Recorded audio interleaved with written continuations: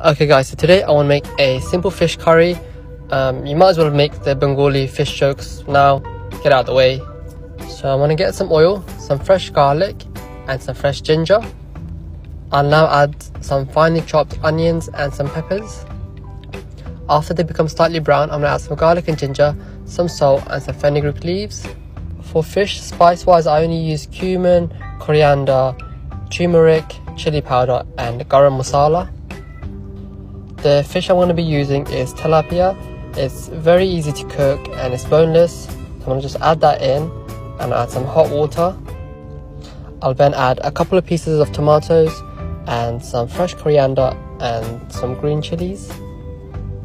I'll let that cook on slow gas until it becomes nice and dry. And so it starts looking like this, and now it's ready to serve.